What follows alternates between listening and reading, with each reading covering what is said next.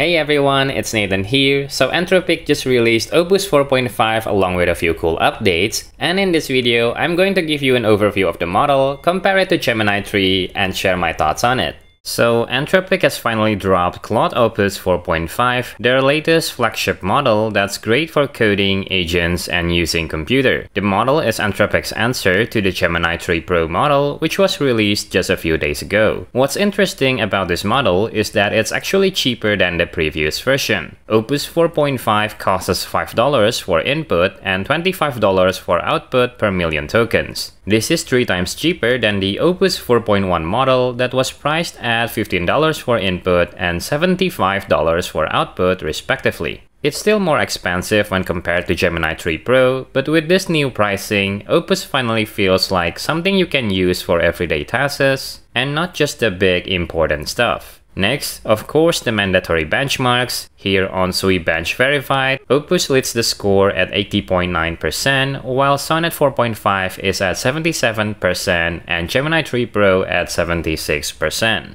And then in Sui Multilingual Coding Benchmarks, Opus 4.5 leads in 7 out of 8 programming languages, only losing to Opus 4.1 in C++ by a very small margin. Next, here's the rest of the benchmarks. The model lost some points to Gemini 3 Pro and GPT 5.1 at the bottom here, but basically Opus 4.5 are better in most tests. Alongside Opus, they also release updates to the Cloud Developer Platform, Cloud Code, and the desktop app. There are new tools for longer-running agents and new ways to use Claude in Excel, Chrome, and on desktop. In the Cloud Desktop app, for example, you can now also run Cloud Code sessions both locally and remotely. And then on the Cloud API, there is something new called F-word parameter. Basically, this F-word parameter controls how many tokens Cloud uses when responding. The parameter has 3 values, low, medium, and high. When set to high, Cloud uses as many tokens as needed for the best possible outcome. It's equal to not setting the parameter at all. Medium will balance token savings and performance, while low aggressively save tokens and reduce Opus capabilities. Combined with its context compression and improved tool use, Opus 4.5 can run longer, get more done, and need far less guidance along the way. Honestly, Opus 4.5 sounds cool, so let's try it out and compare it with Gemini 3 next. Alright, so Opus 4.5 is now available everywhere you can access Claude models. You can use it from Anthropic API Server, OpenRouter, Cursor, and many more. But here, I'm going to try it out in VS Code using the KiloCode extension. Here, I already have 2 empty folders, one for Opus 4.5 and one for Gemini 3. For the first test, I'm going to ask the models to build a website for a premium minimalist water bottle. Make it like Apple's website, highlight the bottle's design, materials, color choices, insulation performance, and everyday usability. Use vanilla HTML, CSS, and JS. Press enter and let Gemini 3 work on the request, and then I will go over to Opus Workspace and send the same prompt. In just a moment, Opus starts by creating the to-do list and then write the code. Let's look at Gemini 3. It seems there is a connection issue here. The AI is stuck at to-do list. Let's just terminate this session and start a new one. Alright, this will take a while to complete, so I will skip ahead to when both agents are finished.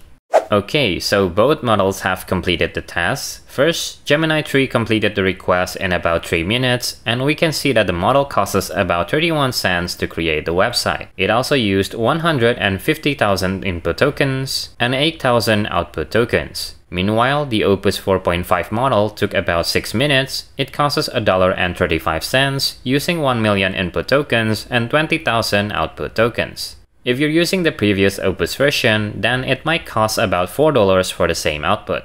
The Opus model is actually more complete as well, as it breaks down the request into 10 tasks. From creating the project structure in HTML, adding CSS and JavaScript, and then hero section, feature section, color choices, all parts of the website are done one step at a time before testing the result in the browser. On the other hand, Gemini 3 is much more simpler. It adds the HTML, CSS, and JavaScript, tests the result, and then call it a day.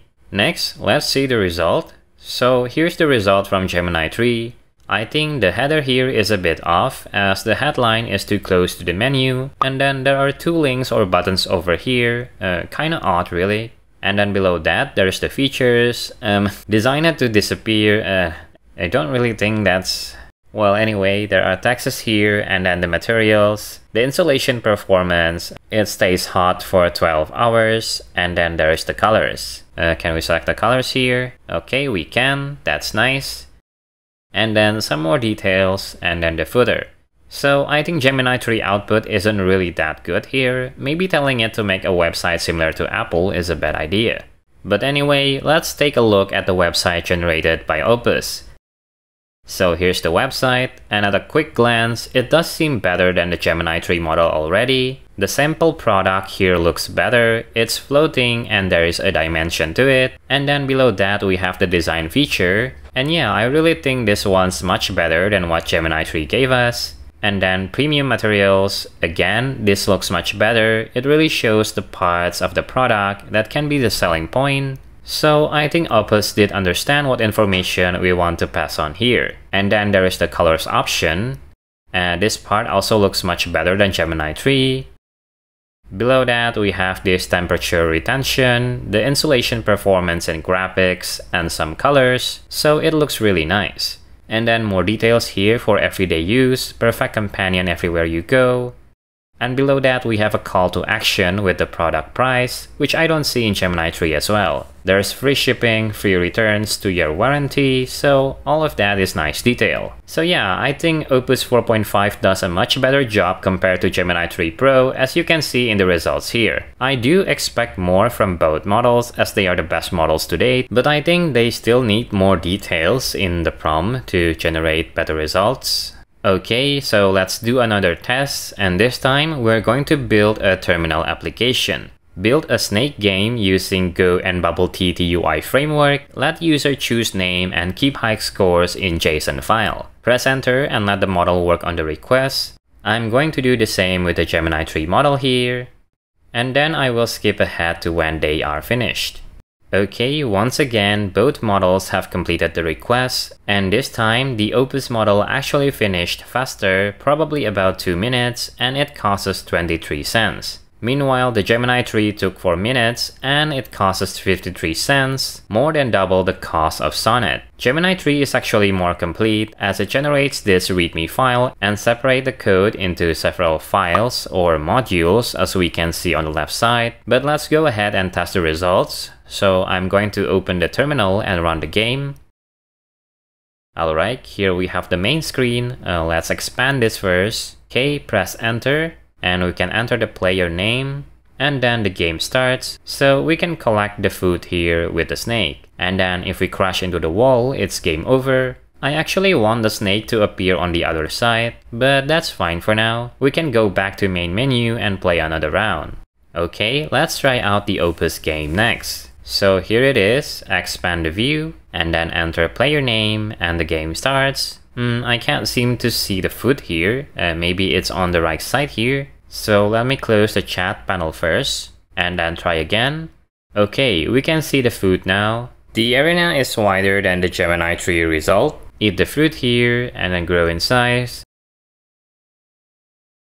And if you hit the wall, it's game over. Okay, I think that's enough. This time, I think both models did well. There's really not much difference here except the arena size. But since Opus costs us less, about half of Gemini, I think it's a win for Opus here. Still, I don't think both models are anywhere near AGI, so if you're hoping for some kind of mind-blowing, world-changing leap, I just don't think this is it. The models are getting better, sure, but AI models are really just smart pattern machines. So for now, have fun with the improvements, enjoy the lower pricing, and take the AGI is here hype with a grain of salt. And that brings us to the end of this video. So, what do you think about Opus 4.5? Which one do you prefer, Gemini 3 or Opus? Let me know your thoughts in the comments below. I hope you all enjoyed today's video and get some value out of it. Let me know your thoughts and questions in the comments below. I'll join the conversation and reply as often as I can. Also, if you're new to the channel, my name is Nathan and I hope you'll learn how to code and use AI tools. Make sure you subscribe if that's something you find useful. Don't forget to like this video, turn on the notification bell, all the good stuff as it really helps the channel to grow. With that being said, thanks so much for watching until the end. I hope you have a great day and I'll see you in other videos. Bye bye!